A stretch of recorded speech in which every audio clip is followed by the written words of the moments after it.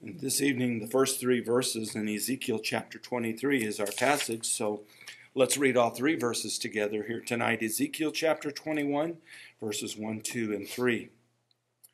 And the word of the Lord came unto me, saying, Son of man, set thy face toward Jerusalem, and drop thy word toward the holy places, and prophesy against the land of Israel, and say to the land of Israel, Thus saith the Lord, Behold, I am against thee, and will draw forth my sword out of his sheath, and will cut off from thee the righteous and the wicked. And Lord, please tonight give us understanding. Help us to learn and grow together, be challenged. I pray that you again fill and strengthen our preacher as he preaches your word. Meet with us, Lord, and we'll thank you. And we ask these things in Jesus' name.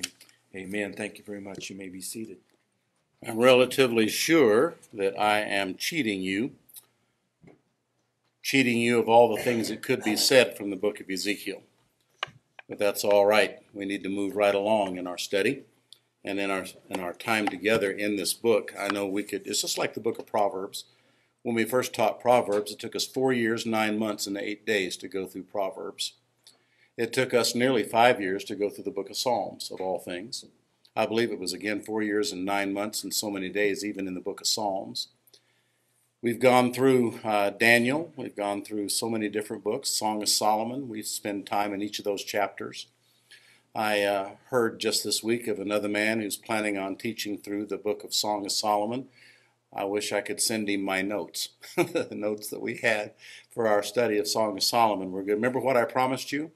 I promised the entire church family you could bring your children to every service and never have to worry about being embarrassed about anything that was said, because we taught the book of Song of Solomon in its proper context. And context is so very, very important.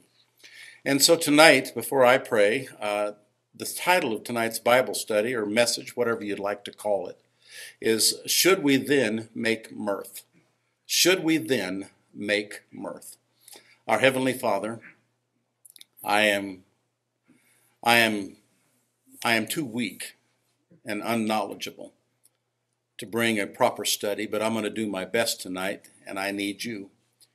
And you said that your strength was made perfect in our weakness.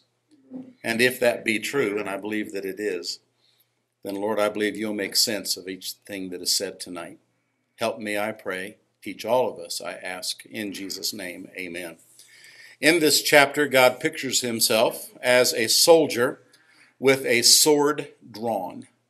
If you're one who takes notes and you want to put things in your Bible or in your note page, the one that we provide in the bulletin each week, you could put that down. God pictures himself as a soldier with his sword drawn, ready to attack. And this is a picture of imminent judgment. Remember, these people had been given literally hundreds of years to be able to get right with God. But they refused. They said it's someone else's fault. They weren't willing to accept personal responsibility. They'd never heard the sermon that I heard that said that every churn has to sit on its own bottom. Not realizing that they thought it was always somebody else's fault. They said, oh, judgment ought to come, just not to us, you see. Well, it's a picture of imminent judgment. And the key phrase in the entire chapter is found in verse 10. And if you'll just look down the page there, verse number 10, it says, It is sharpened to make a sore slaughter. It is furbished that it may glitter. Should we then make mirth? It contemneth the rod of my son as every tree.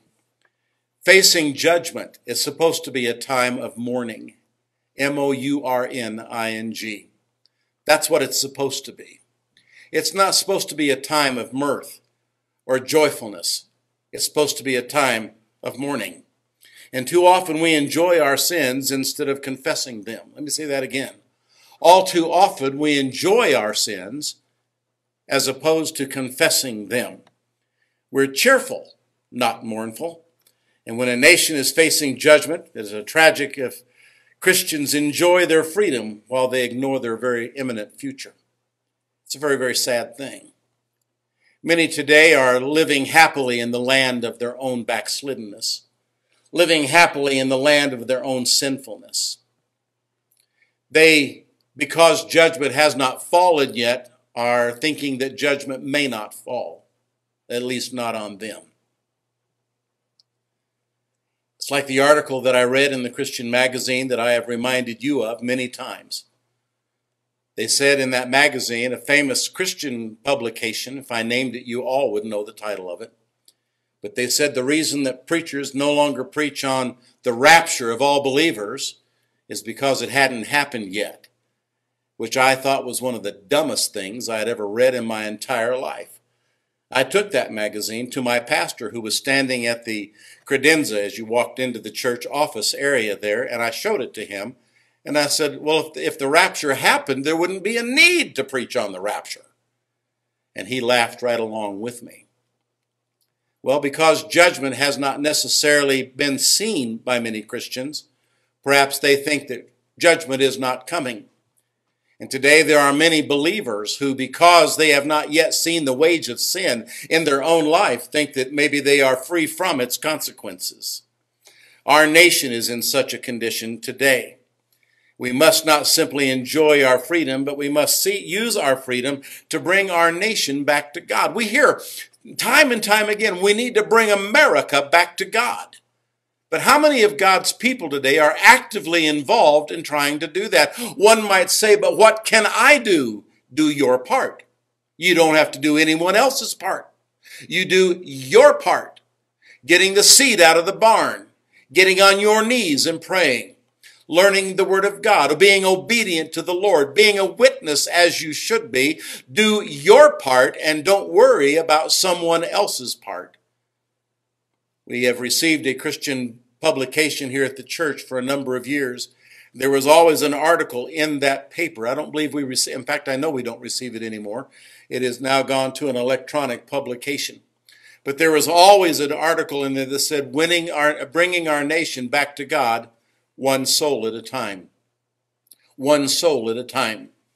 You may never stand in a pulpit and you may never stand behind a lectern, but you stand in front of people every day of your life practically, and you have a responsibility to witness to them and get the gospel to them.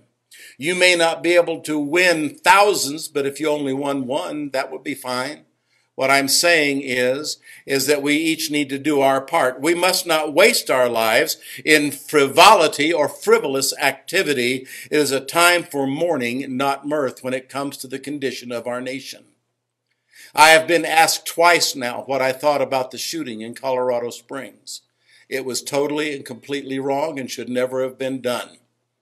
And 5 people dead and more than 20 injured in a shooting here in Colorado Springs. I understand it's made the national news. There are some who will say, oh, they got what they deserve. Can I just say, if all of us got what we deserved, we would all go to hell tonight. None of us deserve life and none of us deserve heaven. None. And it's terrible when things like that happen. The condition of our nation, and right down the road from us, an abortion clinic, where every day of the week practically there are a few people standing out in front on the street carrying their signs, and they have their chairs to sit in on occasion. And there they are protesting the murdering of the unborn. Right down the road from us. Are you hearing what I'm saying? And when was it the Congress or the Senate of one state that stood and applauded when they approved abortion up to the 9th month until a child was born? It's no wonder God is angry at the wicked every day. You say, but what can I do? You do your part. You don't worry about someone else's part. You do your part. Constant depression, however, is also wrong. I'm not saying that God's people ought to walk around with a sad sack face. That's also a sin. Walking around in depression and sadness all the time. We got to make a distinction between mourning over our nation's sins and being depressed over our personal circumstances. Not everybody has good circumstances. We need to mourn over our nation rather than be merry while our nation deserves judgment. Mourning leads to, hear me now, mourning leads to repentance and depression leads to defeat. Let me say it again. Mourning leads to the repentance while depression leads to defeat. A person could have a mournful heart over a burden for their nation. My pastor, one of the few men that I know of personally, who actually had a burden for the nation, for our nation, America, who would spread a map out in his office, and there he would crawl on that map on his hands and knees. And there he would pray and pray and pray for our nation, going past each city, praying for cities by name, that God would raise up a man of God who would preach in that city the truth of the Word of God, and that people would be saved in that city. And I remember that as we were flying one time across the nation, I looked out the jet window and I looked down and I thought there was not a town beneath us that was not touched by his ministry. But how many people do you know personally who have a mourning, a burden for this old nation of ours? Most of the time our prayers are, God is good and God is great, and we thank him for the food in our plate, amen, rather than actually praying that God would spare our nation, or at least be merciful to it. On Wednesday nights here, we pray for our nation, don't we? And I don't ever ask God to shed his grace on America, though I wish he would. I always ask God to be merciful. And I don't ask him to be merciful for me. I ask him to be merciful at least for the next generation, for my children and for their children, and perhaps one day their children's children, if the Lord tarries his coming. Constant depression in a person's life produces illness, sometimes even death. Sometimes they call it clinical depression, or they get depressed over their circumstances. That's different than mourning over your nation, you see. What is the solution? Although this is a time for mourning, it is essential that a Christian has a merry heart. And you know, I try to be happy. I try to show happiness to others. I don't walk around with a sad sack face. I don't walk around with, as Curtis Hudson said, my mouth looking like a sucker fish, to where I don't open it wide and ask God for his blessings. The Bible says in Proverbs 15 and verse 13, a merry heart maketh a cheerful countenance. That's the way a Christian ought to live, but he ought to be mournful over the sins of the nation. He ought to be mourning over his own personal sins. But as I said earlier, many Christians, they ignore their own sins while they think others' sins are horrible. The Bible says in Proverbs chapter 15 and verse 15, all the days of the afflicted are evil, but he that is of a merry heart hath a continual feast.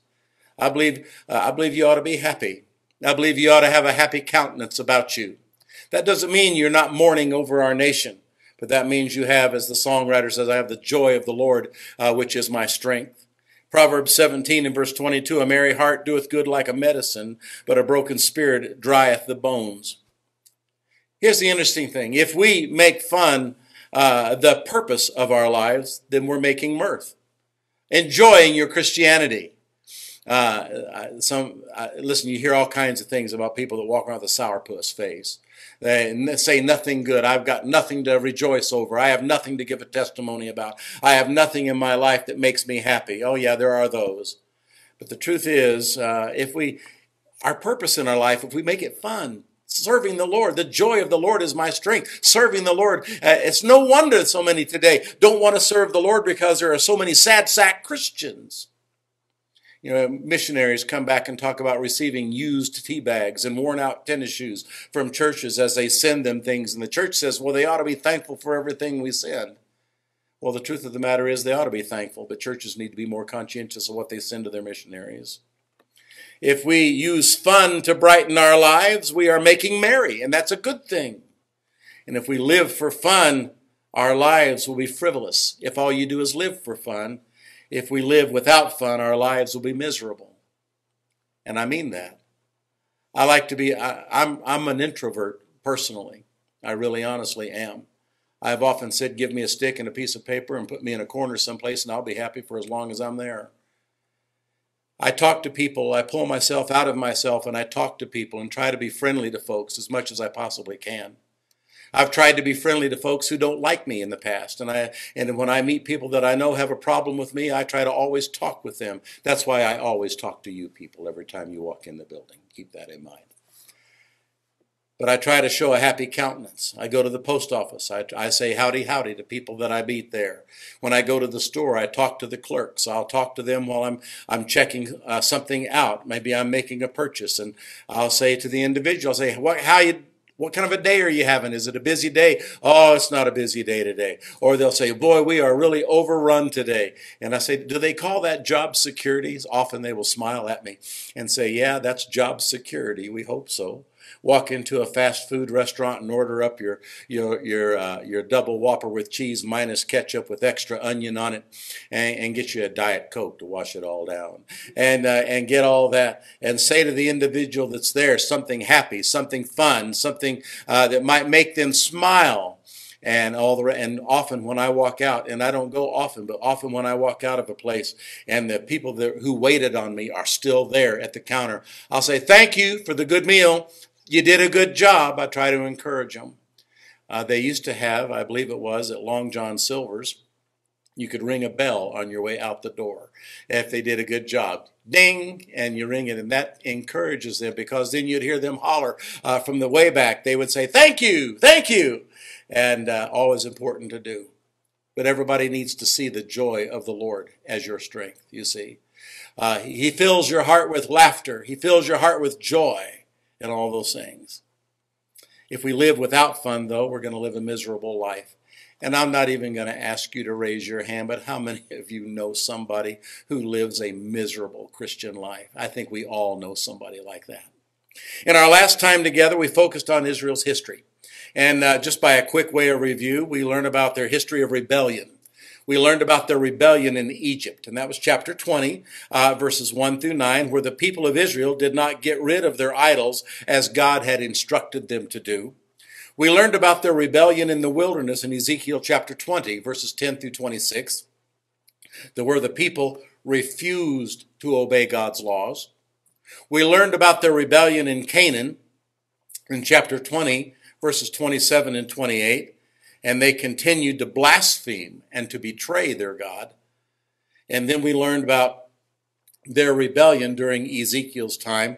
And that was chapter 20 and chapter 21 as well, verses 1 through 5 and verse 24. We find in this chapter that they continue to sin, and they are not ashamed of their sin.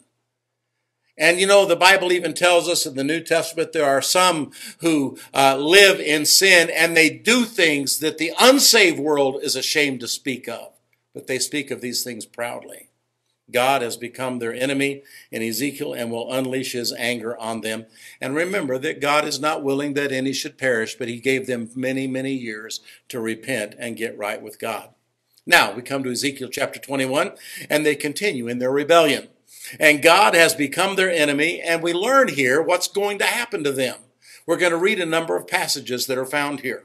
So if you're one who puts down things like in order, you're going to appreciate how we're going to do this now. They were neither repentant nor were they ashamed of their evil ways, and God's anger is going to be unleashed on them, and he's warning them through the prophet Ezekiel. First of all, notice this. The judgment of God is going to be unleashed upon the wicked prince of Israel. Who is that? That's King Zedekiah, Judah's first ruler. If you have your Bible there, we're going to look at Ezekiel 21, verses 25 through 27. It says, "And thou, profane, wicked prince of Israel, whose day is come, when iniquity shall have an end, thus saith the Lord God, remove the diadem and take off the crown. This shall not be the same. Exalt him that is low and abase him that is high. I will overturn it, and it shall be no more until he come whose right it is, and I will give it him." So we find there that God is angry with Zedekiah, and he's called the wicked prince of Israel. Now, he also says that he's going to unleash his anger. Well, you know, that's a scary thought, to unleash something. You think of a man who has a dog on a leash, and that dog is jumping up towards you. And all he shows is his teeth, and he growls and he barks, and he's jumping at the end of that leash, jumping up trying to get to you, and you're hoping that his master won't let it go. God says here he's going to unleash his anger. But he's also going to unleash his anger upon the pagans. Now, who are the pagans? That's anybody, he's referring to anybody outside of those who believe in God, the God of Israel. And here judgment is handed down against the Ammonites and their many national sins. chapter 21, verses 28 through 32. Again, chapter 21, verses 28 through 32. And thou, son of man, prophesy and say, Thus saith the Lord God concerning the Ammonites, and concerning their reproach, even say thou, the sword is drawn, for the slaughter is furbished, and consume because of the glittering, whiles they see vanity unto thee, whiles they divine a lie unto thee, to bring thee upon the necks of them that are slain, of the wicked whose day is come, when their iniquity shall have an end. Shall I cause it to return unto his sheath?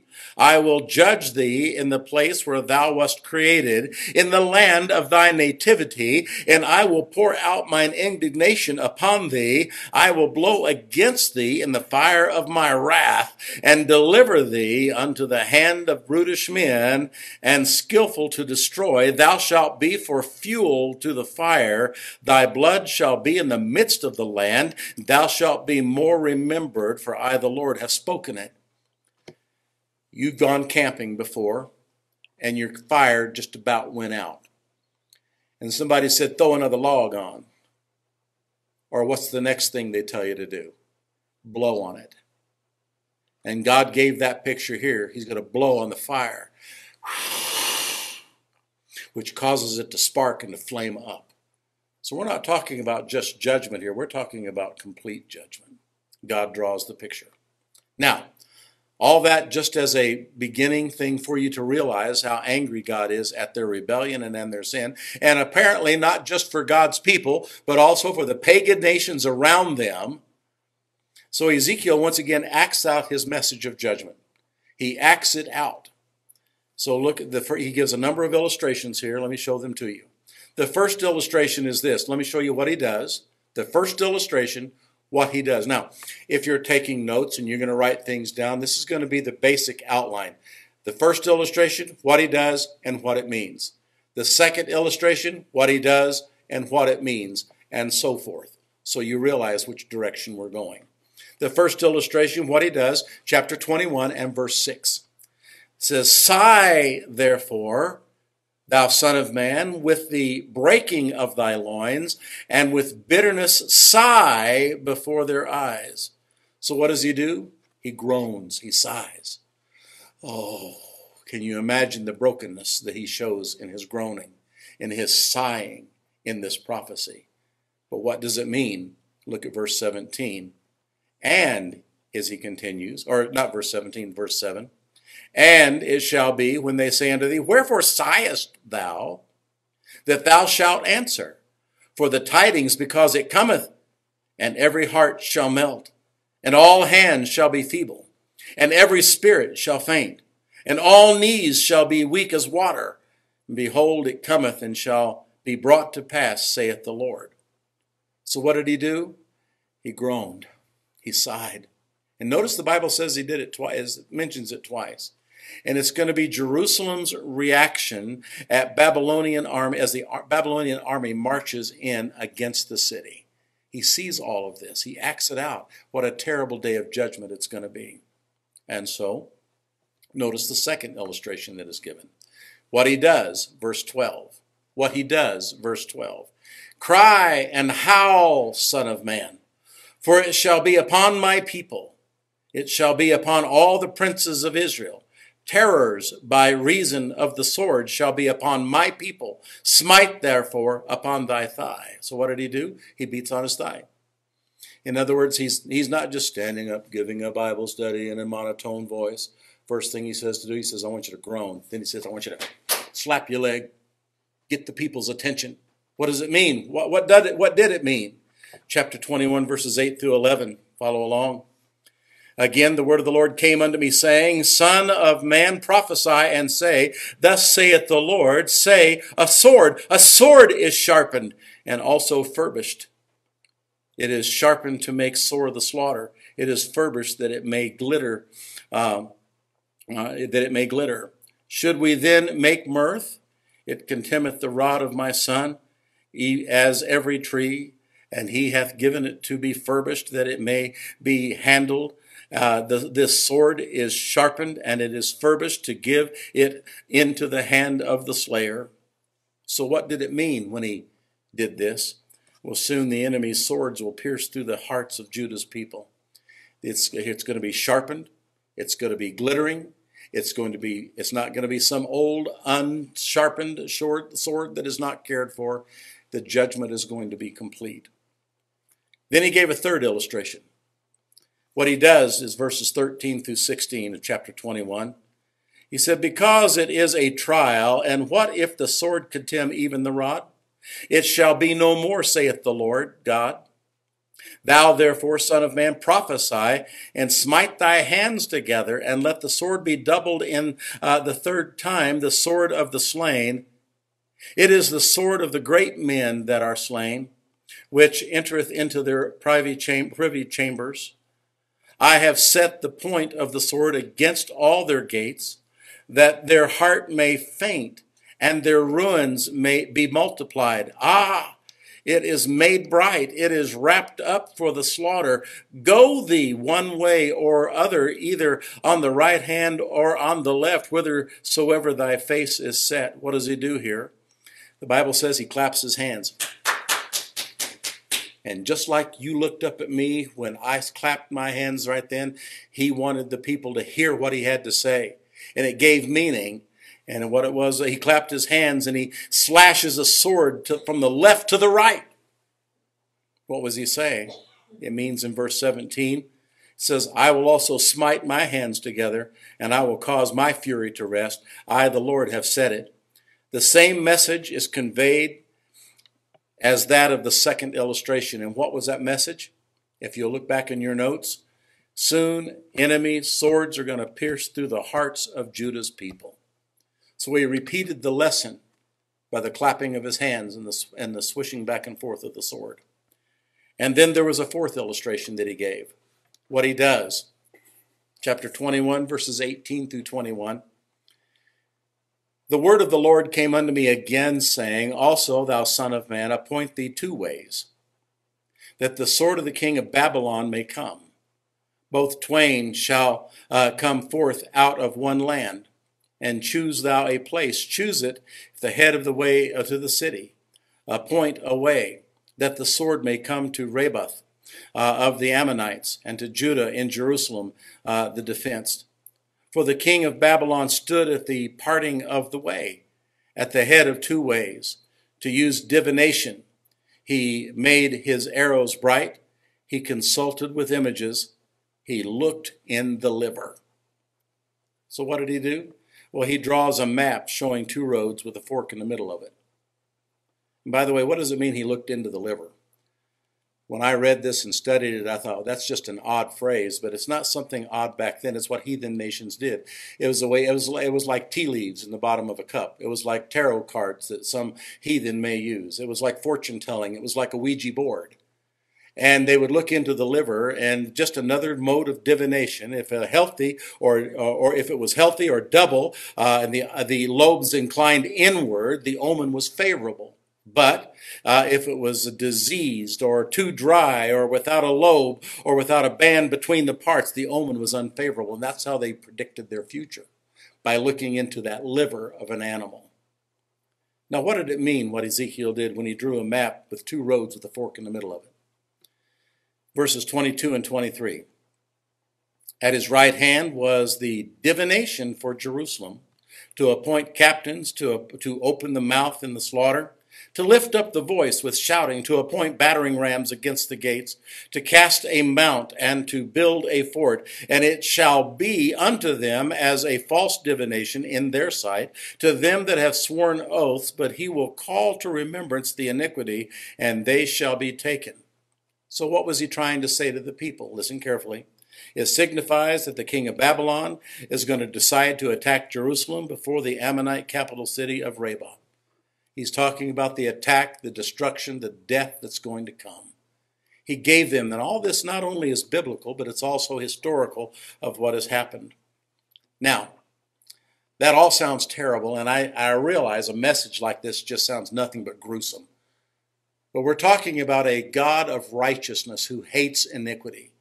It says twice in the Bible of the Lord Jesus, once in the Old Testament as a messianic prophecy, and once in the New Testament in the book of Hebrews, it says, "Thou hast loved righteousness and hated iniquity. Therefore God, even thy God, hath anointed thee with the oil of gladness above thy fellows." If we want to be Christ-like, we have to love righteousness and hate iniquity. The people of God had gotten used to their sin. And the Bible teaches us in previous lessons that they committed these things, they were unrepentant, and they were not ashamed of what they were doing. What they did was out in the open. And sometimes, as we learned about the elders of Israel, the ancients of Israel, they had a secret place where they had a chamber called a chamber of imagery. And in there they had false gods, and they had these tapestries and paintings that were around on the walls of all these heathen false gods. And so see what they do in the dark. They weren't ashamed of what they were doing. They continued even though God had given them warning. Say, Pastor, that's terrible. That sounds a lot like America today. It honestly does. There's a lot of parallels here. It's no wonder W.A. Criswell's book had a chapter. I didn't even read it. I just read the title. About America in Ezekiel. Not that America is mentioned in Ezekiel, because he wasn't talking about that. But he was talking about the parallels between America and what the God's people were doing in the Word of God. Now, look up here, and I want to finish on a positive note, if I may. In spite of their terrible sins, God is going to one of these days regenerate, regather, and restore his people. That's his promise. He didn't say he was going to do it right then, but he said it's going to happen. God doesn't give up on his own. Phooey on that new theology today that says that God's people are no longer God's people. Phooey on them who say that Christians today are the Israel, the New Testament Israel. Phooey on those who deny the fact that God says they're going to be his people for all eternity and made that promise. Phooey on them for not studying their Bible and reading in the New Testament, of all places, that God would set them aside for a while and then would bring them back and restore them. Ezekiel chapter 20, beginning in verse 33, we understand that God is not willing that any of his people should perish, but every one of them should come to repentance. Verse 33 says, "As I live, saith the Lord God, surely with a mighty hand and with a stretched out arm and with fury poured out, I will rule over you.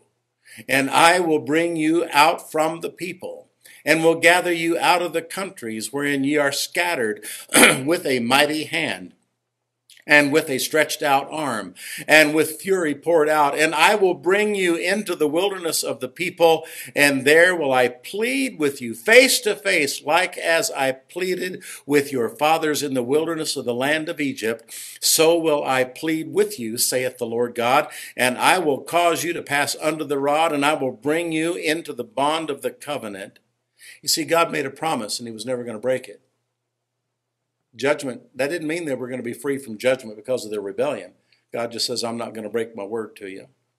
Bond of the covenant, "And I will purge out from among you the rebels and them that transgress against me, and I will bring them forth out of the country where they sojourn, and they shall not enter into the land of Israel. And ye shall know that I am the Lord. As for you, O house of Israel, thus saith the Lord God, go ye, serve ye every one his idols, and hereafter also, if ye will not hearken unto me, but pollute ye my holy name no more with your gifts and with your idols, for in mine holy mountain, in the mountain of the height of Israel, saith the Lord God, there shall be all the house of Israel, and of them in the land serve me. There will I accept them, and there will I require your offerings and the first fruits of your oblations.